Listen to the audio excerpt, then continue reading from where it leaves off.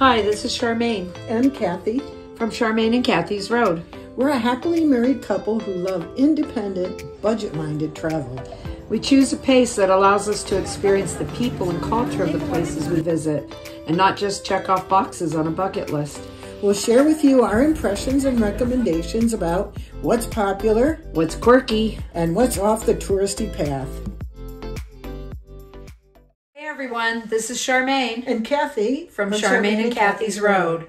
This video is a breakdown of where we went and what we spent on a 36-day do-it-yourself European adventure. So to get more details and videos from us, don't forget to hit the subscribe button. So let's start by showing you where we went. We flew into Paris, rented an electric car, and took 7 days to explore the Loire Valley. We saw the magnificent Notre Dame Cathedral in Rouen and wandered around the streets there. We loved the craggy beauty of Mont Saint Michel, where we took the long, steep walk up to the Abbey. In Amboise, we toured the amazing Chateau de Chenonceau with its massive furnishings, tapestries, and sculpted gardens. Also in Amboise, we saw Clos Luce, the last home of Leonardo da Vinci, and his studio with designs of his futuristic inventions. At Chartres, we walked through the stunning Gothic cathedral, which dates back to the 11th century.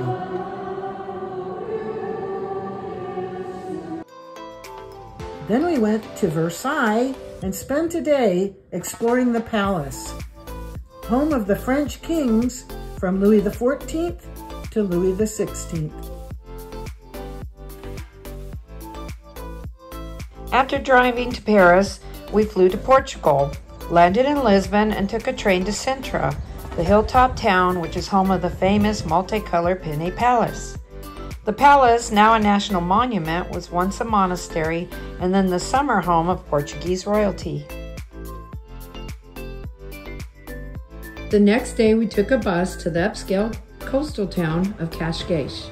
There we strolled leisurely along the water.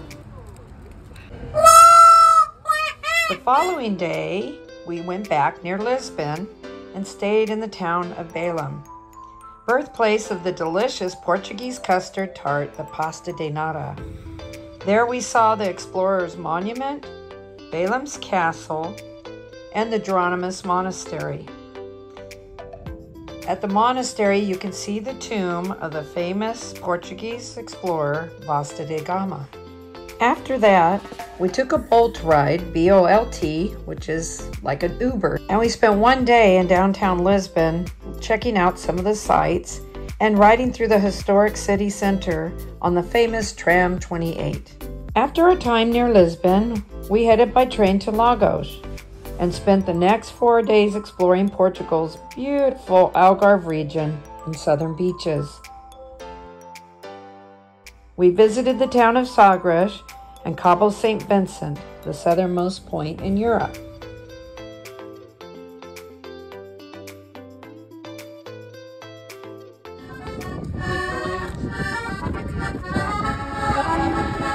Then, the following day in Portimao, we had an amazing boat ride to and through the Benajou Caves. The ride is a not-to-be-missed experience.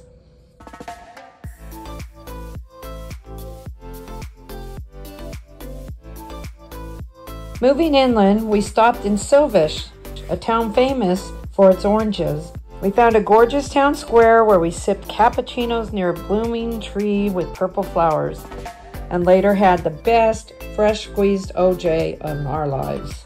On another day, we visited beautiful Albufeira with its miles of flat sandy beaches, and an escalator that took us up and down to the beach.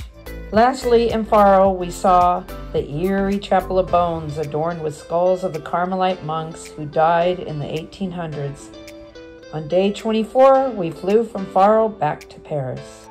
Back in Paris, we spent 6 days checking out all the attractions, going to the Louvre, the world's most visited museum with more than 35,000 works of art on display. We saw the iconic Eiffel Tower, completed in 1889. And from there, we wandered through Paris streets and neighborhoods and gardens until we arrived at the Arc de Triomphe. The following day, we visited the outside of Notre Dame Cathedral, being rebuilt from the devastating fire of 2019.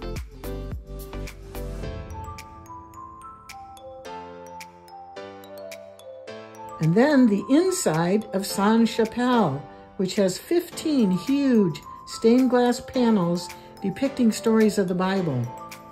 The next morning, we walked through the gorgeous Tuileries Gardens.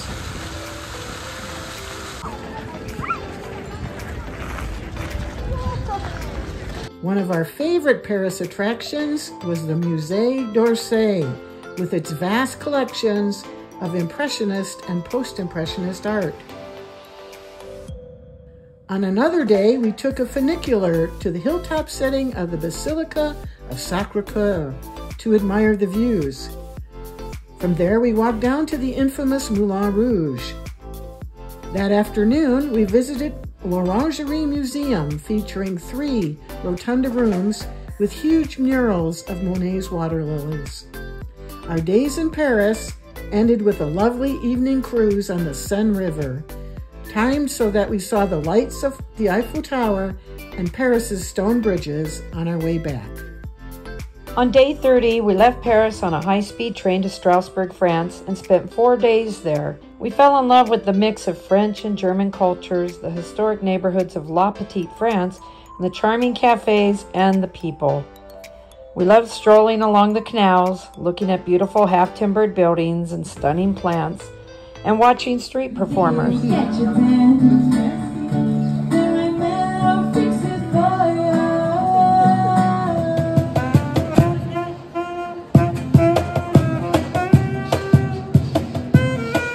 Getting around was easy with the color-coded electric tram system. There's so much to see and enjoy in Strasbourg, it was hard to leave. But it was time to get back, get to Charles de Gaulle Airport, and fly home. So a bit of a disclaimer on costs. Our costs for this trip were based on the decisions that we made along the way. So our experience might not necessarily be yours. We first started by watching and monitoring flights. Our airline ticket to Paris became the best price at 6 months out. We bought it then early, and then we began looking for rooms and hotels or Airbnbs. And the best thing to do is even monitor those, because later they could be not the cheapest or they could go down. So we would cancel and rebook if we had to. Mostly we say by booking early. And we didn't eat out at a restaurant 3 times a day. For example, if our hotel was serving breakfast, but breakfast cost 12 to 18 euros per person, we'd walk down to a cafe or boulangerie, get a cappuccino, get a croissant, and spend 8 euros total instead. We also save tons of money by using public transportation. The buses and metro systems are great.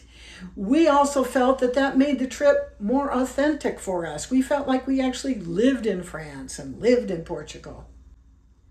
So the bottom line here is do your research, plan early, and really plan, and you'll save a lot of money. And that's the way to keep your costs for the trip manageable. We spent $1,925 on food. No 3-star Michelin restaurants for us. We didn't even want to take the time to eat 3 meals a day at restaurants. In the mornings, we sometimes had breakfast at our hotel when it was included at no charge. Otherwise, we went to boulangeries and bought croissants, quiche, and etc. We embraced eating like locals. We saved money by sometimes sharing entrees, drinking water, shopping at a grocery store when we had a kitchen, or bringing takeout home to our room for a picnic. On hotels, we spent $4,425. You'll be surprised at some of the amazing places we stayed. In the countryside, by beaches and hilltops, even a renovated chateau. Some were small but very clean and comfortable. Others were roomy, and some even had kitchens. Some were quaint B&Bs and some were grand, but all were special part of our European adventure. We saved lots of money by doing tons of research and looking early. We spent $2,700 on transportation. We've always loved the old John Candy, Steve Martin movie, Trains, Planes, and Automobiles. On this trip, we took planes, trains, automobiles, buses, trams, metro systems, Uber and Bolt rides, a funicular, and even a tuk-tuk. We only rented cars for 2 weeks. We spent $350 on admissions. This covered all the museums and attractions we visited in our 2 short boat trips. We spent $295 on extras. That's miscellaneous stuff. Some souvenirs, including Michel, our pet lamb, from Mont Saint Michel, and tips for meals and tips for Bolt and Uber drivers. So our grand total for the entire 36-day trip was $9,695. Wow! So check out our upcoming details to see more about all those beautiful places we visited and learn more about how we saved money on this trip.